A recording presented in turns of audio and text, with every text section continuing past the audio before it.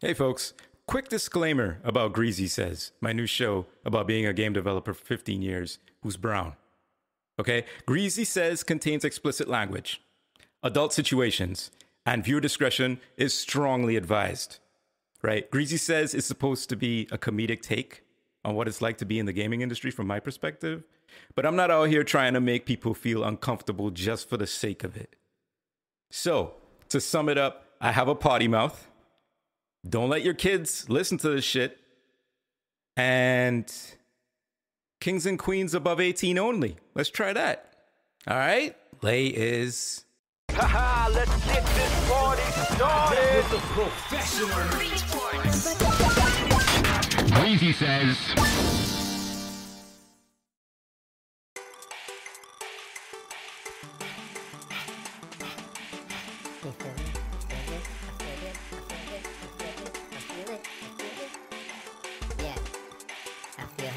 I feel glad, I feel good, do you feel good? Well, I feel good, do you feel good? I'm good, do you feel good? I'm good, do you feel? Ha, greasy people. Do you feel good? Do you good? Are you good? Are you good? I feel good, do you feel? I feel good, I feel good. I'm good. You feel good? I feel good. I feel good. I'm feeling great. How about you? Take a moment. Bounce to the beat with me. I feel good. You feel good. You feel good. I feel good. You feel good. I feel good. You feel good? Take a time. Just take some time to feel good, y'all. That's what it's all about on Greasy Says. Welcome to Greasy Says, the podcast by me. My name is Greasy, aka M-Cue. And I'm here on Greasy Says, being a brown game developer for damn near 16 years. Lots of experience, been bouncing around, doing all kinds of stuff in the industry, in the gaming industry. And I want to tell y'all what it feels like to be brown in the gaming industry, share my perspectives, and, you know, really show everybody out there in the greasy sphere that we're all the same. We're not the same, but we are all the same. We're not one, but we are all one. And the closer we can get to realizing that fact, man, shit would be so good. You feel good, I'd feel good, you'd feel good, I'd feel good, we'd feel good. It'd be great. It'd be great. What's been going on? How y'all doing? What's going on in the news? Hey, happy Women's History Month. Right? Ladies, thank you for all you've done. Thank you for helping me personally on my journey. And big up to all the women out there. I actually had a thought. I just wrote it down. I don't know what I meant by it, but I said, Cassie Sharp, ladies, support your peoples, big future.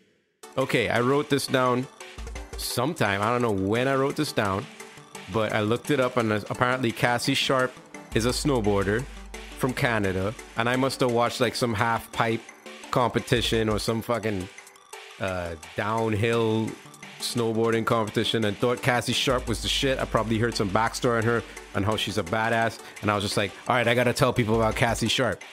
And perfect, it's Ladies History Month, so ladies, support your peoples. That's the most important thing. I've heard people like what's the name, Bill Burr. I've heard Bill Burr say that the WNBA doesn't make, you know, as big of a splash as the NBA because ladies aren't showing up to support the WNBA, so he watches it to support it.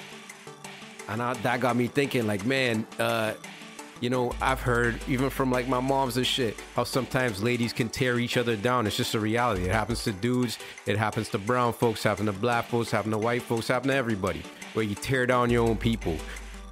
But yo, it's a perfect opportunity in Ladies History Month, Women's History Month, to support your peoples and to show your love and big up people in your section. You dig?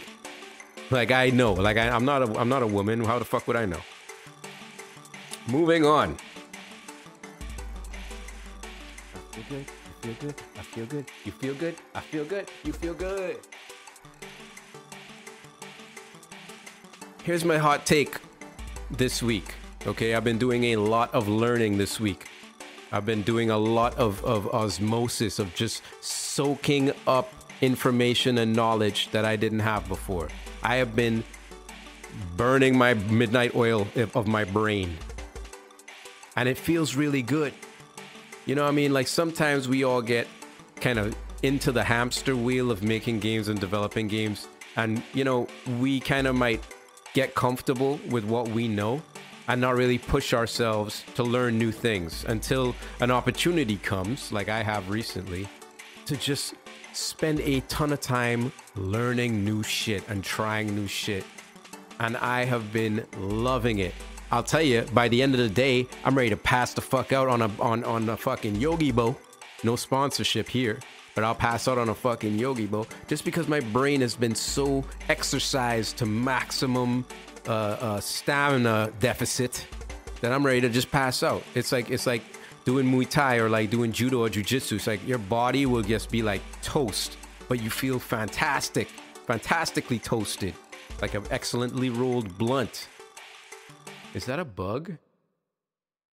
What?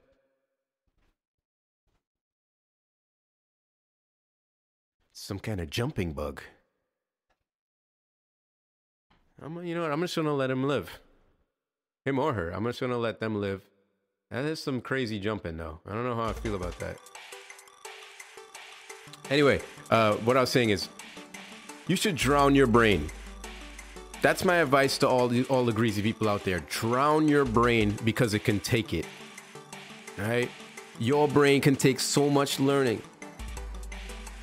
And you can feel almost overwhelmed by learning. Like I remember back in college feeling that way sometimes. Maybe you in high school, you feel that way. Maybe you in middle school, you feel that way. Anywhere you have to be learning and it's intense, it can feel overwhelming. But let me tell you, it's one of those things, one of the few things when you feel overwhelmed, if you push through to the other side, you're going to feel so much better. I can't say that about everything, but learning is one of those things. It's a pure investment in you, which is the best kind of investment you could possibly make. So drown your brain, greasy people. I feel good, you feel good, we feel good, I feel good, I feel smart, I feel good, we feel good. You dig me, you feel me, I feel good, you feel good, you feel me, I feel good. Yeah. I mean, I clearly feel really good.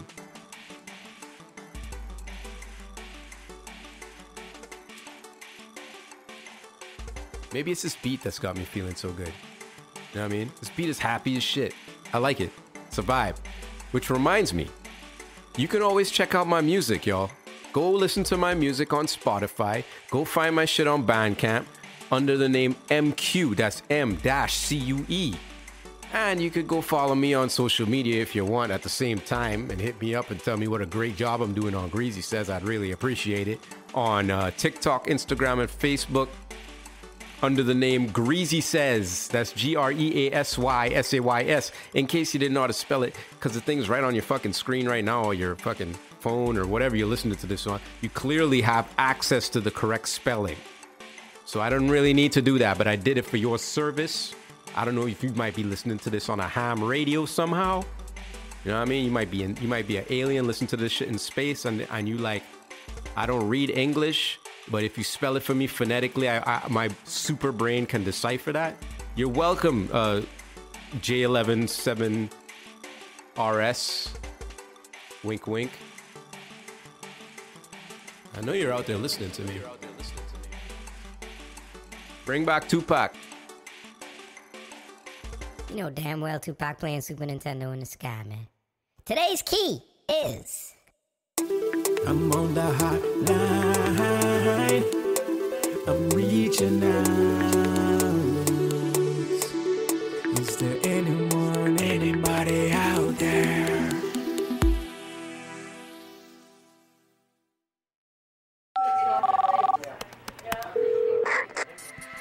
Question time. Hey, Greasy, since you love social media so much, why don't you give us your take on it? Social media is kind of like video games during the 80s. Remember when your parents thought that video games were a huge waste of time? Remember when people would scoff at video game commercials? Or when people thought that video games were a flash in the pan, something to be tolerated short term, but that would eventually phase out. Remember how wrong you thought those people were? My mom had a really good friend who used to see me every weekend, spending hours upon hours in front of the TV playing shit like Final Fantasy VII or Eco, and would actively say to me, what do these games actually bring to the table? Is there any future in making games? What is playing all these games going to get you in the long term? How are these games going to improve your life? It's not like you're going to be able to make a career out of this. Bless her little heart. She was a good lady, no doubt, but she had no concept of the power of games and the longevity of games and the ways that games would infiltrate every single aspect of human life. Kind of like social media. There is no denying the power of social media. It can be a catalyst for great change and global knowledge sharing, and it can also be a bile-filled cesspool teeming with shit-eating sharks. I've run the gamuts of emotions and opinions on social media. When I first tasted Facebook, I saw the potential and I saw the draw of getting to basically stalk your friends. That's cool. I saw the draw of finding old crushes, from back in the days and diving deep into their personal pictures. I mean, we all did it. I embraced the creep factor of Facebook, as I'm sure a lot of us have. If you tell me that you never looked up an old girlfriend or boyfriend on social media after you broke up with them, I'm gonna call you a straight up fucking liar. Liar, liar, your pants on fire. Liar, liar. Liar, liar, your pants on fire. Liar, liar. But in the last, let's say, 10 years, my opinion on social media has significantly changed. I don't see it as a place of wonder. I don't see it as a bed of opportunity. I don't even see it as a fun time, to be honest. Nowadays, I see a lot of social media as literal mental poison. I despise the way that I personally process social media. Remember, I said that. The way I personally process social media. Have you ever been scrolling through, let's say, Instagram, and you see an old friend of yours seemingly having the greatest time of their lives? Yes, we all know by now that those are just snapshots of the perfect moments, and the rest of the time that they were experiencing was not as good as that one snapshot. A lot of social media pictures are just straight up lies. We all get that. But what about professionally? Have you ever found yourself looking at fellow devs online or looking at their LinkedIn articles and feeling inferior? Have you ever seen someone post their latest game release and feel a tinge of jealousy? That's not healthy behavior, y'all. And I mean, I do it, so I know. That's not how we're supposed to feel about other people's accomplishments. But somehow social media just brings out that part of us. Sure, most humans secretly despise the success of others. But the sheer concentration of stories that you consume on social media, it makes for a particularly potent brew. A brew that I really don't enjoy drinking. And that's not their fault. It's not the people on social media's fault. It's my fault for living comparatively to totally unrealistic imagery. I accept that. On the flip side, social media can give us access to some of the greatest minds and their findings. I can follow game designers or sound designers or 3D artists or composers or even executives if I have absolutely nothing better to fucking do. And I can learn so much from so many people in such a short amount of time. I can follow who the greats follow and learn from who the greats learn from. I can even reach out and ask questions to great devs with no guarantee that those questions will be answered, but having the option is an incredible thing. Not to mention the thousands of YouTube tutorials, tips and tricks, hacks for game development that are out there. I've learned more about using Unreal from YouTube than I ever have from any Unreal documentation. And the documentation is pretty damn thorough. even if it's nerdy as fuck and damn near opaque. Social media is both an elixir and a poison. It has the ability to inspire us and in the same breath, tear us down. And let's not even get into the motherfucking comments. As a dev for many years, I can tell you, reading the comments seldom brings you the positive feeling that you're looking for. It can feel really great when someone praises your work, but it feels almost quadruple as painful when someone tears down your work. And the truth is, your audience could give two shits about the work you've put into your games. I guess the long and short of it is, treat social media like a gun. It's a tool, but a very dangerous tool in the wrong hands, and a very dangerous tool in inexperienced hands. So when you read the comments on your latest game, or you compare yourself to the beautiful 20-something with seemingly endless happiness, and someone posts about an interview they did or an award that they won, remember that it's not as rosy as it seems, and that every thought that pops into your head as you consume this media is a potential bullet in a gun that you're holding next to your head. Bang. Reflection.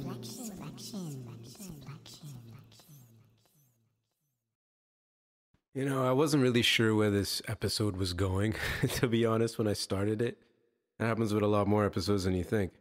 But as I'm thinking about, all right, drowning your brain, learning, soaking up as much information as you can, always be learning, always be a student.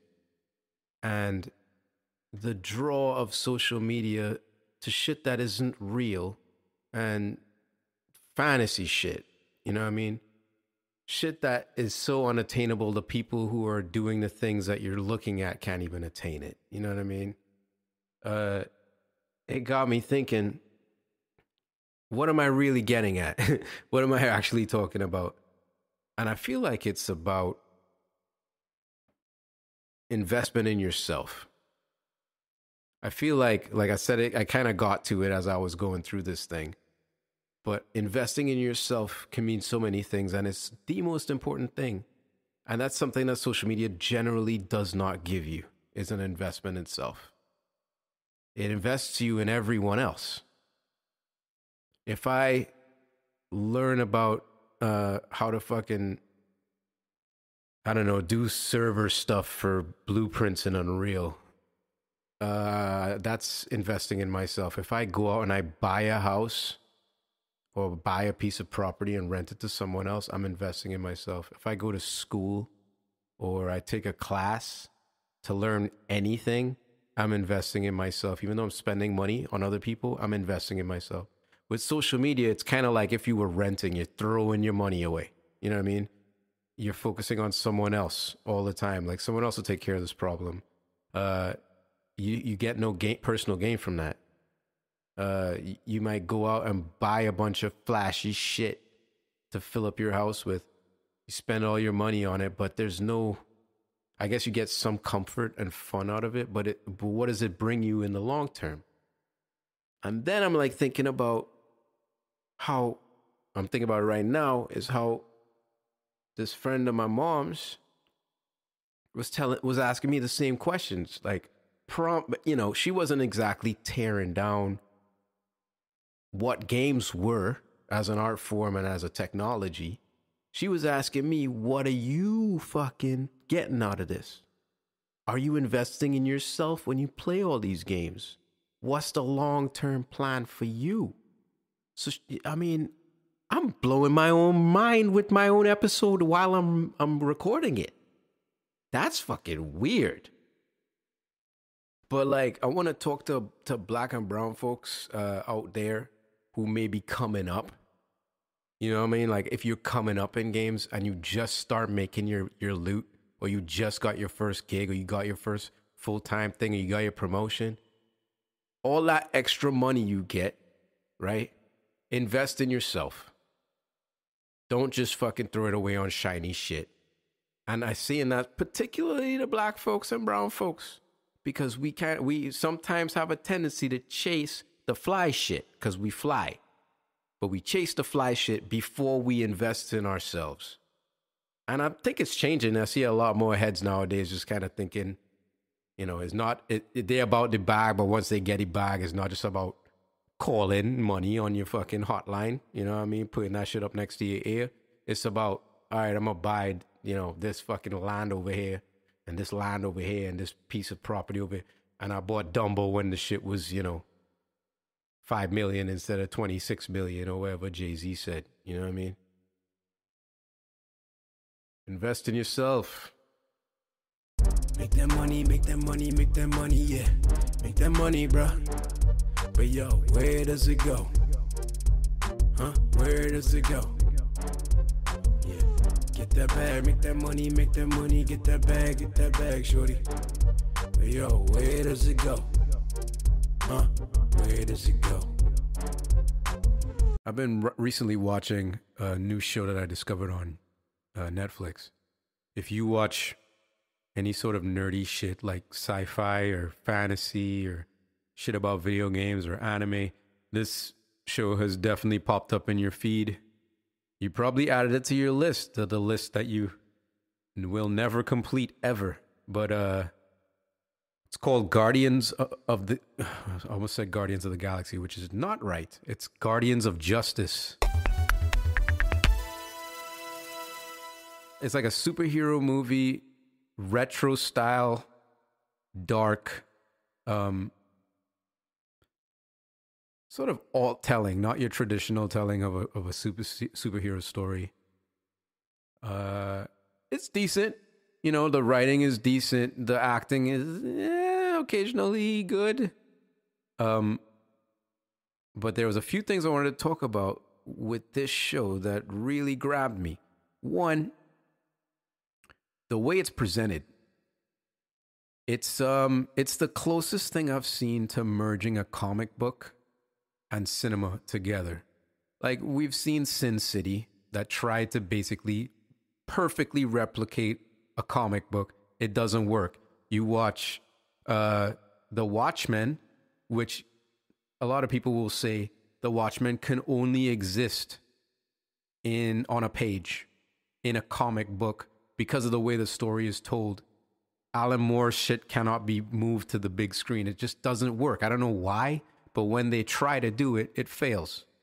So it's been something I've been tracking now for a long time about how do you make a comic book into a film? Like, the feeling of reading a comic book, the amount of information that you can take in from a comic book is way more than you can take in from looking at a screen, from looking at cinema, film. It's just the way it is. It's the way your eye moves around the page. It's the way you process that information. It's also very personal. It's not being not diluted, but it's not being filtered by someone else's eye, someone else's creative mind. It's you taking in the artist's work. That is a pure connection. It comes very, very close to feeling like a comic book because it's very chaotic. It's grabbing a lot of what works in comic books like The Dark Knight, where you're constantly jumping back and forth between stories, between threads.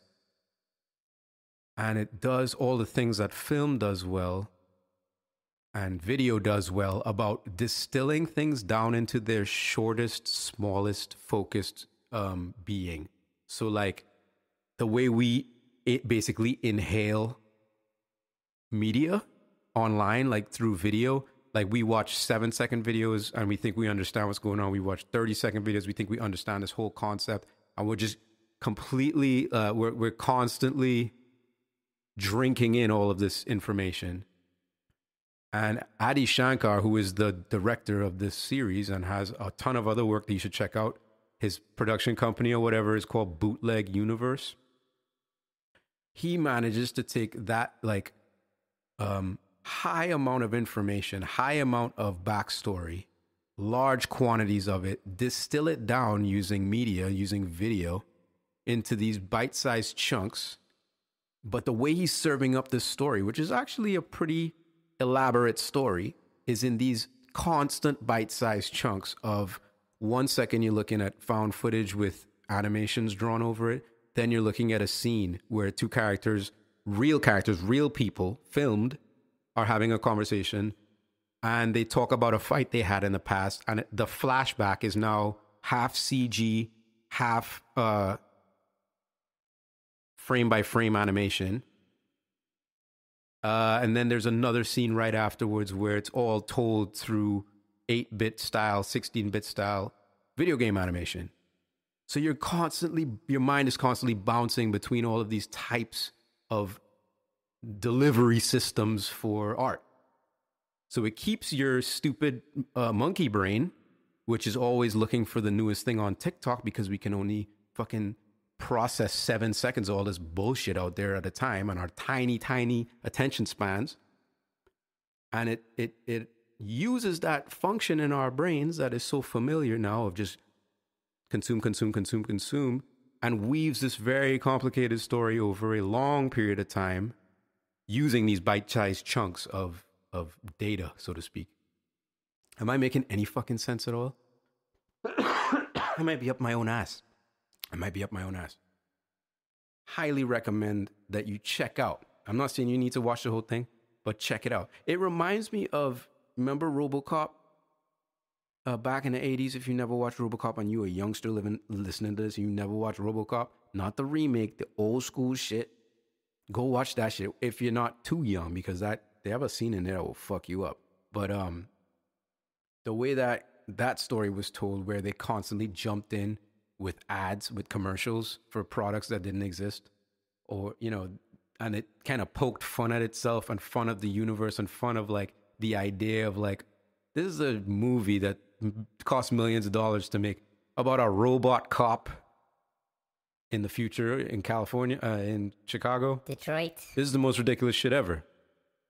I find that Adi Shankar's stuff usually looks at itself and is like, this is completely ridiculous. I can't believe we're getting paid to do this. And they put that on the screen, and I really like that. I don't know about Adi Shankar's The Crow makeup thing that he was doing for a while. I looked up some pictures. I don't know what that was about. A little, like, I get it. You like makeup and shit, but like the straight up crow lines down the face and like going out in public and doing interviews like that. I don't know, buddy. I mean, live your life though. Live your life. I'm just saying you could save a lot of money on makeup. You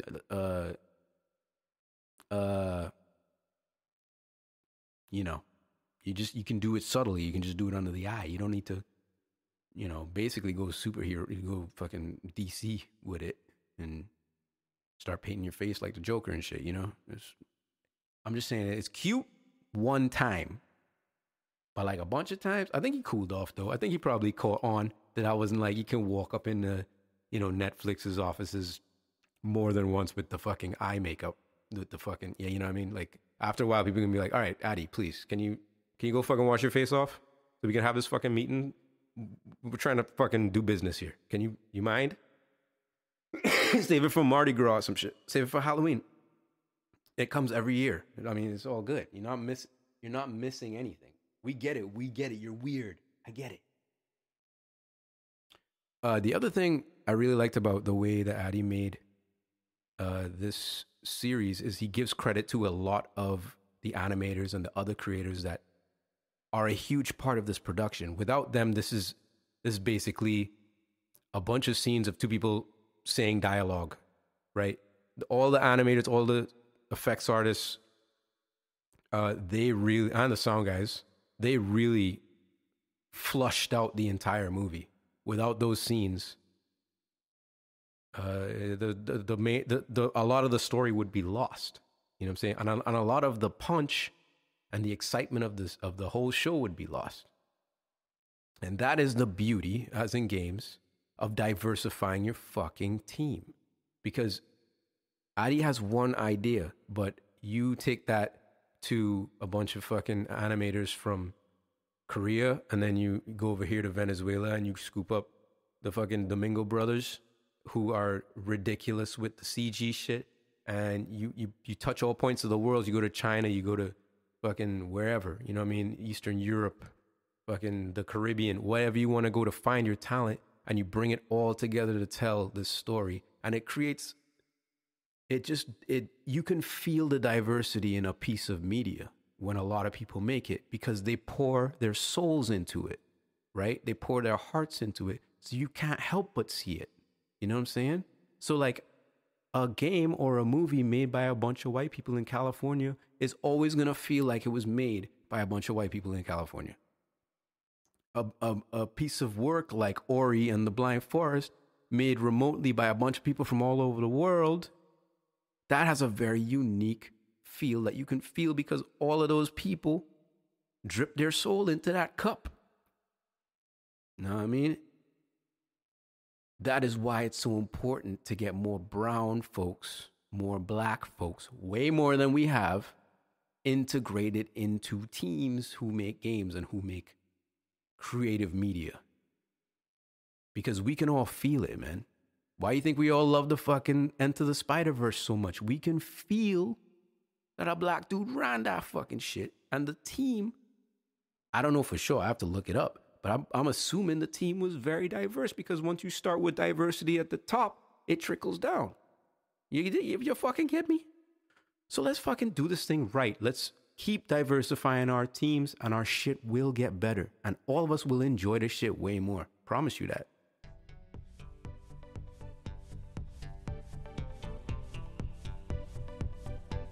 Well, time flies, doesn't it?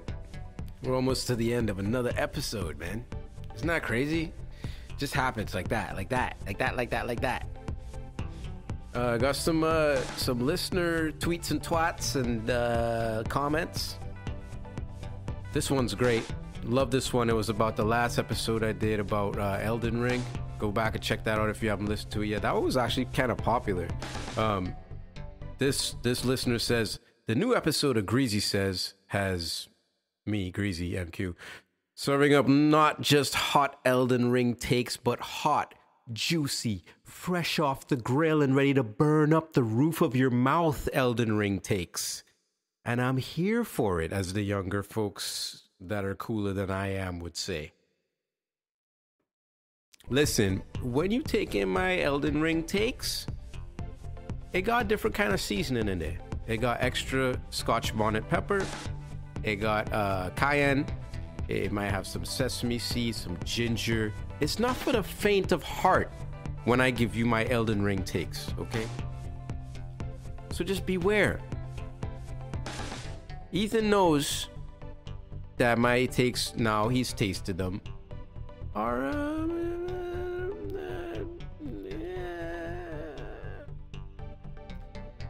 as a white person might say, ethnic in its flavor. So beware. Just be careful. Use with caution.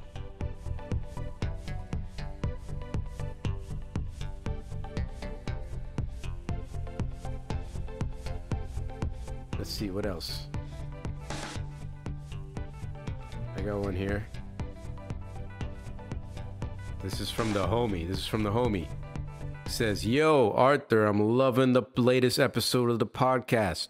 I relate to your bit about the chair tying the bedroom together so hard. I talked about back in that same Elden Ring episode about like how I got this chair for my room and it ties the whole thing together. Go back and listen. I'm not going to explain it to you now. Continuing. I also lolled every time you declared your hate for Elden Ring and followed it up by noting that you've never played it. Should I say that sentence again? Okay. I also lolled every time you declared your hate for Elden Ring and followed it up by noting that you've never played it. Thanks for keeping up with the podcast. I'm always happy when a new episode pops up in my feed. Yo, your moves are dark and you're great. So thank you for the comments. Keep them coming. Tell your friends about Greasy Says so that they can tell me about how they like my hot juicy takes. And I got hot juicy takes for everyone. And plenty to go around. Okay? You're welcome. And thank you. And you're welcome. As always, we wrap up every single episode of Greasy Says with a moment to reflect, a moment to medicate and meditate. So light them up if you got them.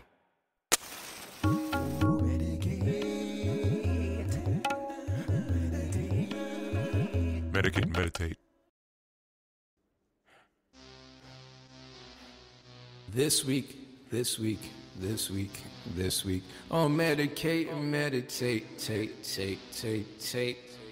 I want to talk to the inner demon, the inner hater, the one that lives inside of us all.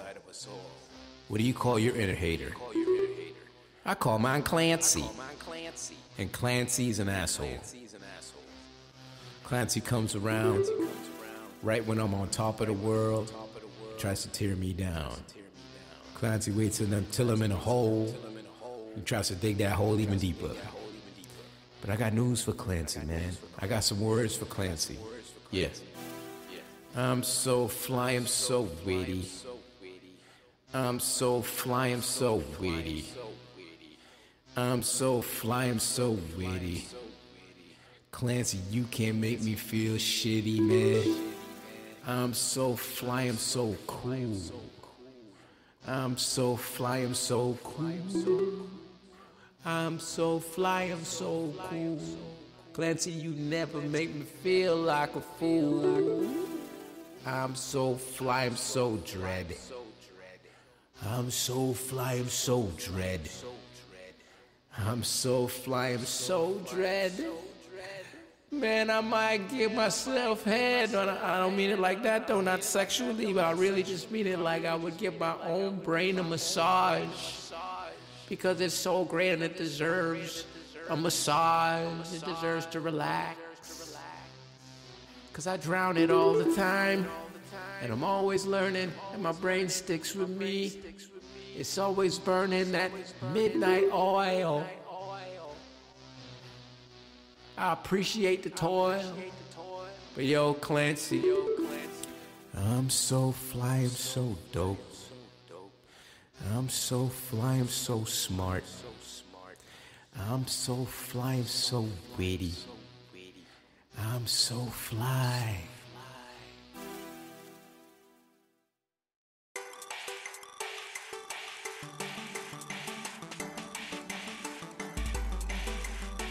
Yes, we've reached the end of an episode. It's been real, it's been cool. I hope you had fun. Cause I did. I feel good, you feel good. Greasy people, yo, I appreciate you listening. I really do. I love that the numbers keep growing. I love that we're pulling in more greasy people out there. Remember, share an episode of Greasy Says with your favorite compatriot. And don't forget to check me out on social media under Greasy Says on TikTok, Instagram, and Facebook. And check out my music on Spotify under the name M-Cue, M-C-U-E. Yeah. But do remember, y'all, to feel good, to spread that good in everything you do. Greasy people, thanks for coming out. Like, subscribe, comment, give me feedback. Tell me to go fuck myself. And until next time, it's me, Greasy, and I'm checking out with the rookie. Laters.